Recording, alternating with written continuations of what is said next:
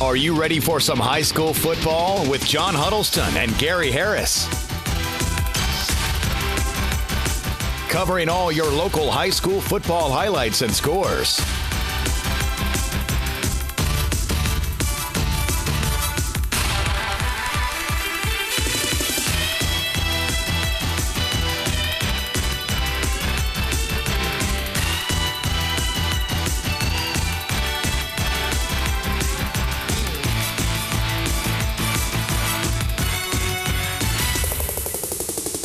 And now, Football Friday on WVUA.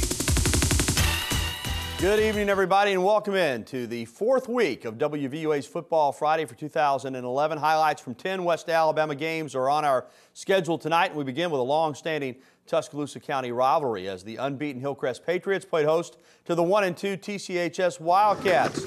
Let's take you down to Hillcrest, and it was pumped, of course. And there's the 2011 and 2008 state basketball championship teams being honored at halftime. Late in the second quarter, Wildcats down by 7. Tyler Gates finds Prince on an 8-yard touchdown pass. We're tied at 7 going to the half. We got ourselves a ball game. Same score now late in the third quarter. Patriots face a 4th and 8 at the County High 35. They go for it. Luke Wingo scrambles and finds OK Bryant on a 22-yard completion. That is clutch, and clutch in the game of football is everything. First down at the Wildcats 13. 2 plays later, Wingo keeps, and after breaking a few tackles, gets it in for the 13-yard touchdown. Hillcrest goes up 14-7. Under 11 minutes left in the fourth now. County High facing a 4th and 3 at the Hillcrest 35, and they go for it. But Trey Davis jumps the route, and he is gone. You talk about a game-changing play. That's it. 76 yards. Gates has had problems with interceptions this season. It continues tonight. Patriots lead 21-7. They go on to take it 28-7. Hillcrest beats County High for the second consecutive year, and that is a big region victory for the Patriots as they remain unbeaten. I tell you, that Hillcrest Northridge game is shaping up to be a doozy down the road. Speaking of Northridge, the Jags hosting G.W. Carver High School. And on the first play of the game, Northridge, James Cox gets the pass, and he does the rest. Man, that little play has become so effective. You see it in high school, you see it in college. Long touchdown for the Jags. Northridge goes up 7-0. This team's got some playmakers. Next drive for the Jags. James Cox again. Another touchdown pass. The Jags go up 14-0. Then later in the first quarter, it's the gifted sophomore running back, Bo Scarborough. Right into your living room. This young man has got some talent.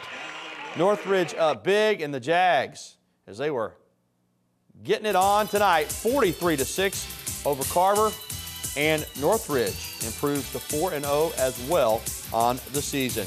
Northside hosting Greensboro in Class 3A Region 4 action. Northside quarterback Ryan Perry is going to get picked off here by Biggs James Brown of Greensboro, and he makes it a pick six. 7-0 Greensboro. Now on offense, Quante Brown scrambles, keeps, cuts back, and he's gone. Raiders lead it 14-0 now. Still 14-0 in the first quarter. Actually, the second quarter now, but 14-0. Northside punting. And that is to Kendrick Bradford. And he is electric. Touchdown, 21-0 as we go to the final. Greensboro tonight rolls over Northside, 46-6, the final. Well, we've still got 7 stops to make here on Football Friday, and still to come, Hale County welcome Gordo to town for a huge Class 3A Area 4 contest. But first, the Bryan High Stampede played host to rival Brookwood in Class 5A Area 3 action this evening. Highlights are on the way next when we return to Football Friday here on WVUA TV. Hey, we're the Big County High School cheerleaders, and you're watching Football Friday on WVUA. Let's go! Welcome back to Football Friday. A couple of 2-1 football teams got together tonight for a Class 5A Region 3 contest as Brookwood made the short trip over to Bryant High School in Tuscaloosa. We were there, of course, and the Bryant Stampede mascot ready to roll over some Panthers tonight. We'll pick it up. No score in the second quarter. Bryant with the ball. Joseph Praddick finds Christopher Moore Odom on the little slip screen. And that's what you do. You get the ball into these playmakers' hands, and they make plays. You talk about a playmaker. Tony Whitehead is a player. Corner out. Watch him adjust. Praddick just throws it up there, and Whitehead goes and gets it. PAT was missed, 6-0. Stampede on top. Still in the second quarter. Praddick to Whitehead again, and this is pretty. Watch him turn on the jets. Right past our camera. 55 yards, 12-0.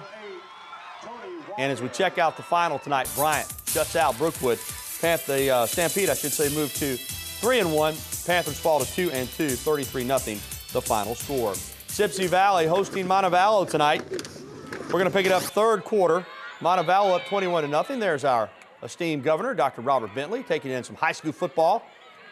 And Montevallo on the move again. Jarius Chappell just pops out of there. It looked like he was down.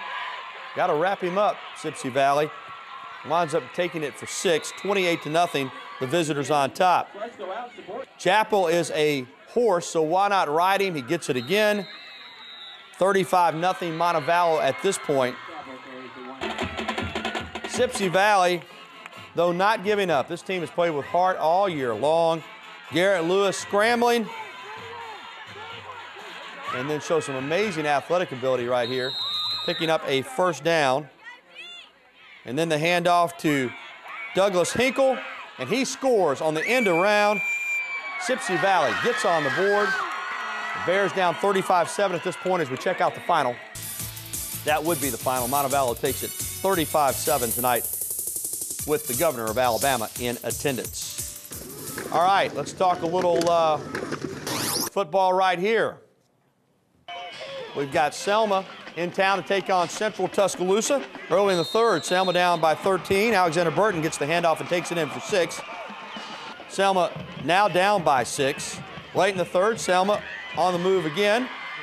Darian Alexander connects with Antoine Summers for the touchdown, and Selma takes the lead. Late in the fourth, Central down by 1. Fourth down, Vincent Davis airs it out, but Central can't make the play. The Falcons come close, but they fall tonight at home by the narrowest of margins, 14-13. Selma takes it over the homestanding Central Falcons. Unbeaten Tuscaloosa Academy traveling up to Pickens County to take on their rival Pickens Academy.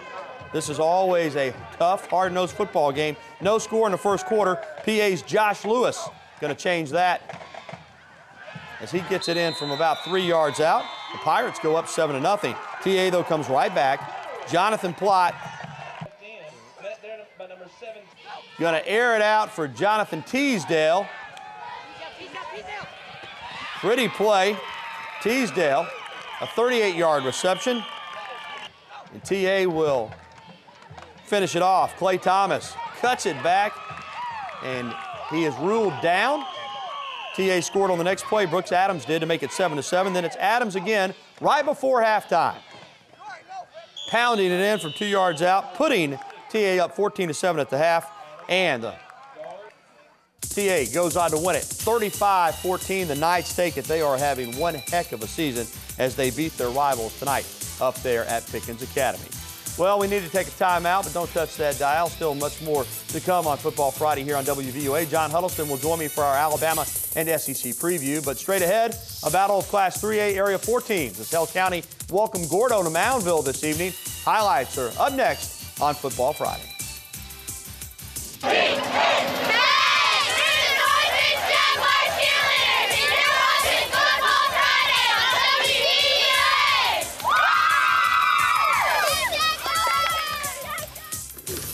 Hale County taking on Gordo.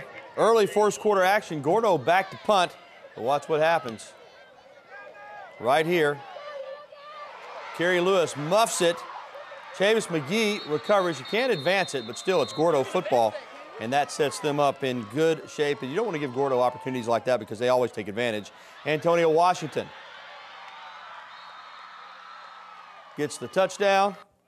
4:36 in the first. And it's 6-0. Extra point was blocked. Gordo then scores again. Wills rumbles 20 yards down to the Hill County 15-yard line, and then after a 5-yard penalty on Gordo, Moss finds Story in the corner of the end zone. Green Wave converts the 2-point conversion, 14-0 at that point in the game. And Gordo goes on to take it tonight in a resounding fashion over the Hill County Wildcats, 51-6. The Green Wave big tonight down in Moundville. Holt hosting Dallas County had a 1-hour power outage in this one, so they were late getting started, but when they did, Holt is really an improving football team as that young fan looks on. No score in the first quarter until David Robinson takes it in from 11 yards out. That made it 7-0 Ironman. Holt again in the first quarter, continuing to keep the pressure on. Check that, this is the second quarter, but Holt with the nice play. Devonta Jenkins to John Hood, 13-0 as the point after failed. And this is a fake field goal. We missed the snap, but this is a fake field goal, and then a reverse pass from Jenkins to Brian Murray. And that is executed perfectly. It was 28-0 at the half. And as we go to our scoreboard, it is now a final. Holt takes it 35-8. Big win for the Ironmen over Dallas County. Finally, Bibb County hosting Jemison. And an interesting way for the Choctaws to get the first 2 points in this game. Jemison trying to punt. Uh-oh, high snap.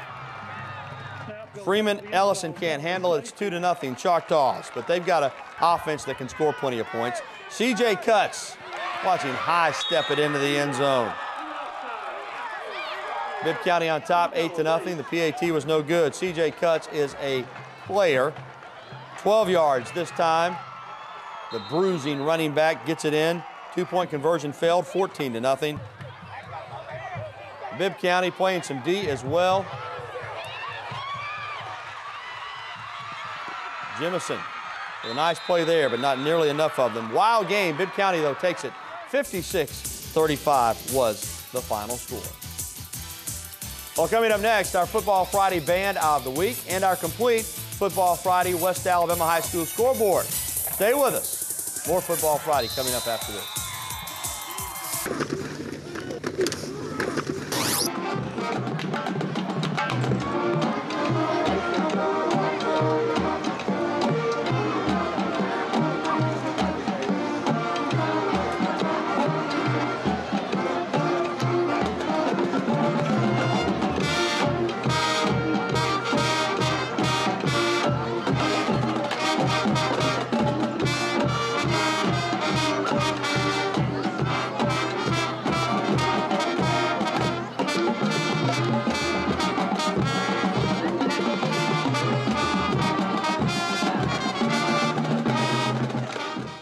Tuscaloosa County High School, our high school band of the week. Now, let's check the rest of tonight's scores. American Christian Academy hangs 70 on Isabella tonight on the road. 102 points total in that game.